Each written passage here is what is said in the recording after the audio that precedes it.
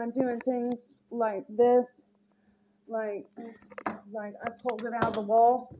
Okay, all I did was try to reach out and get this fucking thing and put this on it like this. See? And then I dropped my phone, and then goddamn it went off the fucking camera. Okay? And I'm like, wait a minute. What I do was put the fucking thing on the charger. Drop my phone, stop my tape. Okay, this is a choker. It makes me feel like I can't breathe. Okay, where's my keys? I don't know. Oh, here they are.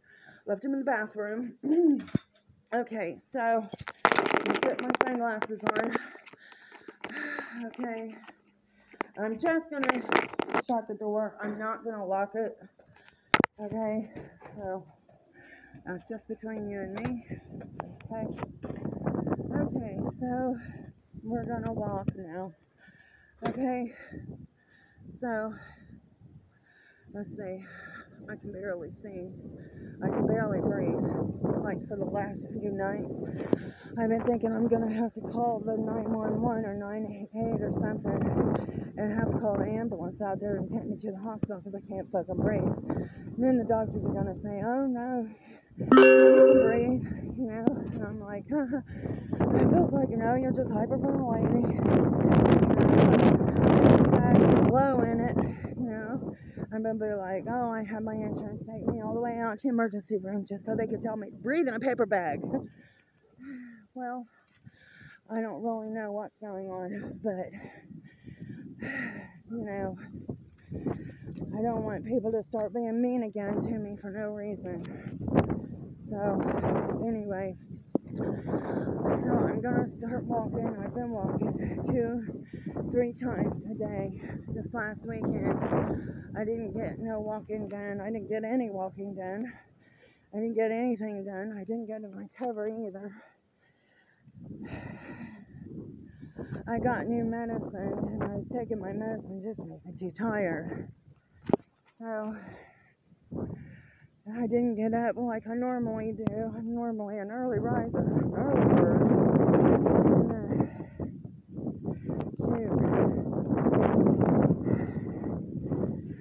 After he gave that medicine, I just started sleeping. I was just like, God damn, normally I would quit taking the medicine.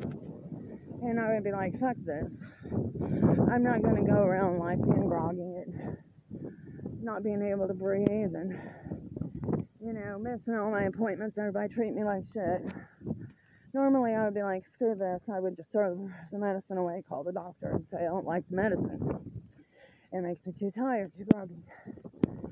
Okay, well, what I end up having to do is take my blanket and my pillow and take it into the living room and sleep in there. For some reason, I couldn't sleep in my bedroom because I could not breathe for shit. Okay, and I had a big cup of great Kool-Aid, and had it sitting there on the chair. And then my vape, of course, which I'm thinking, oh, it could be the vape. You know, I lost my fucking marbles. I'm just gonna have to quit smoking anyway, you know. Might as well just throw the vape away, right? Nothing simpler than throw away something that makes you not be able to breathe. It's just so simple, right? It's not fucking simple. Okay, I meant to leave my vape at home anytime I leave. So I don't smoke, I don't vape when I'm going or coming. So I get through my head, I'm gonna quit. I'm not, you know, just trading the cigarettes for the vape. I really mean to quit. I'm gonna have to get it through my head, you know, that I'm not gonna have something to smoke. Even when I leave, when I come back, never. I get it through my head that it just needs to disappear. All of it. Just don't take it at all. Forget about it completely. So that's my next step. That's what I'm doing. Just not giving myself the option of it. God, I can't breathe for shit. Man, I I feel like, you know, it's my allergies. Well, the hay fever is bad this year. And I just really can't fucking breathe. God damn, I want to quit taking this medicine. Quit vaping. I'm just like, God damn, it feels like I'm dying, you know? I can't do fucking nothing. Because I can't fucking breathe. Okay, so here's the library.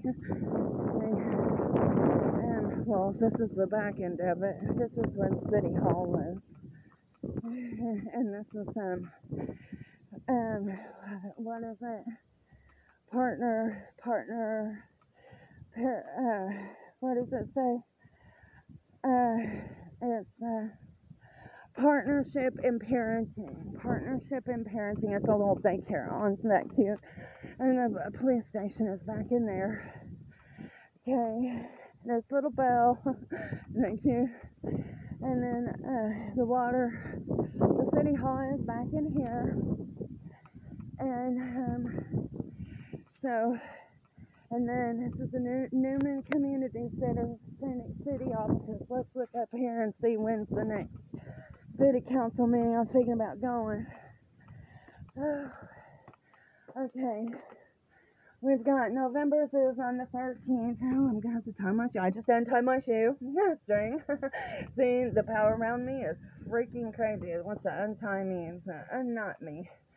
Take me apart. Coming undone. Okay, so Monday, November 13th, and then December's is Monday, December 11th. Okay, so that's the rest of this year. Oh my God. Now I'm gonna have to tie my shoe. Let's see. Okay. So, on my shoelaces. Alright. Now I'm surprised that it didn't stop recording. I'm surprised that it's always doing that. Drop the phone or something. Boy, I scraped my phone. It's really bad. I don't know how I did it. I don't know. It's like I dropped it on the ground and I fucking stomped on it and went like this a couple of times.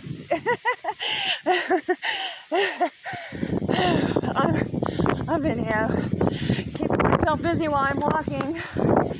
This is the Newman Regional Library, and it's closed up until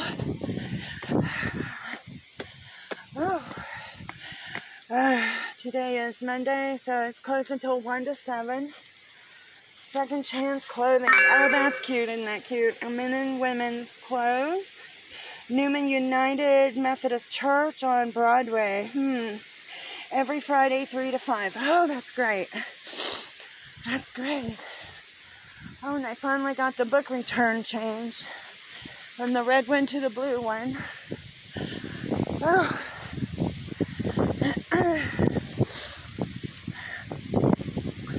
Okay, so, man alive, there's got to be a church somewhere around here on Broadway.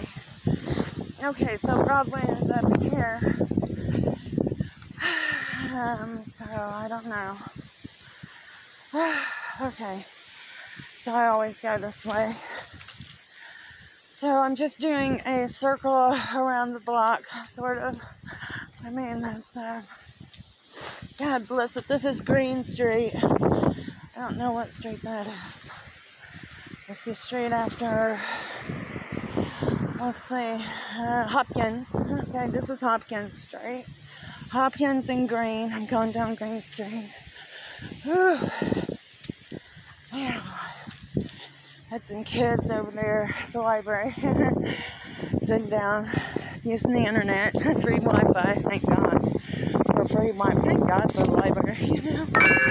If you were homeless, the library could get you through almost every day. Just because it has a bathroom, it has heat in the winter, air conditioning in the summer, has water, has Wi-Fi. You can get a hold of people.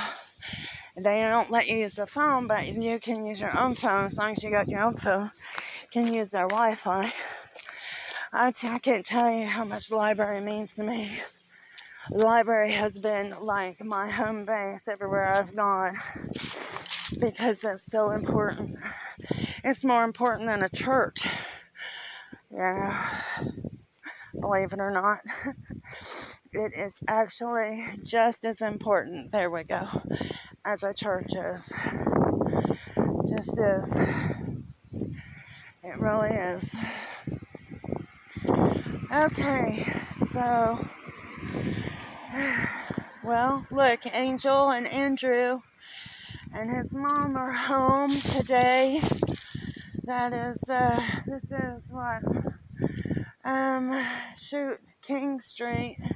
They're Mexicans, and they've bought my stuff, and yeah, they bought some jewelry that I made.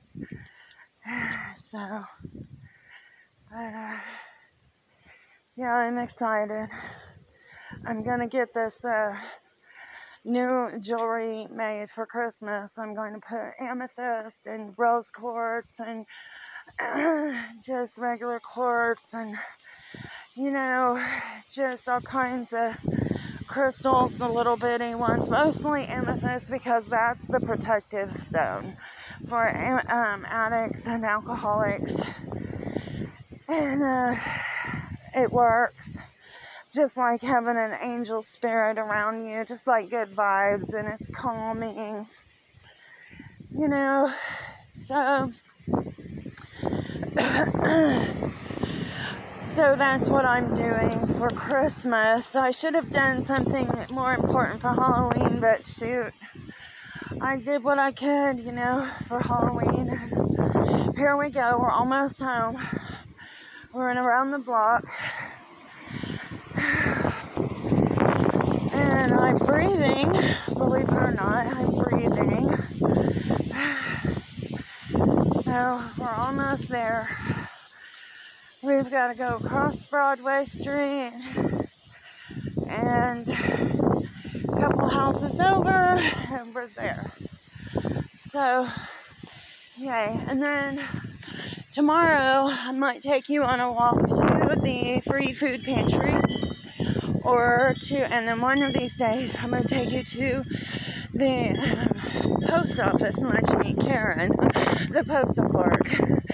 So, anyhow, so here we are, back home, and I'm going to turn this off, and I'm going to do another couple laps without you,